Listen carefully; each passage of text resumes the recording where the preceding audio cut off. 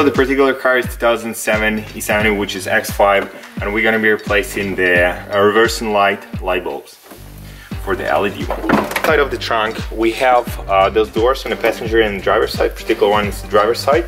We just simply pull them out. They have little clamps here, and they clamp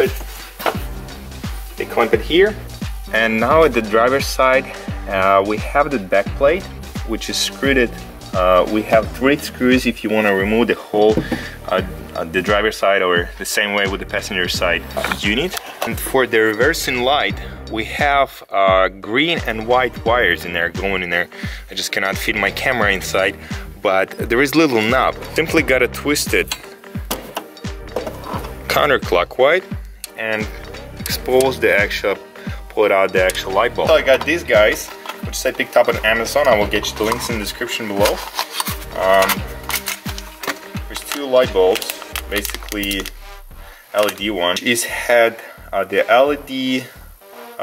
LED strips here at the front, 3 of them, and 6 on one side and 6 on the other side. In our bulb, we just simply pull it out and simply install a new one. It's kind of pretty snug, but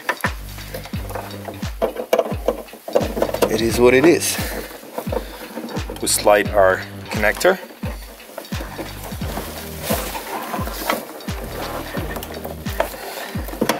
Twist it clockwise, and let's check it out.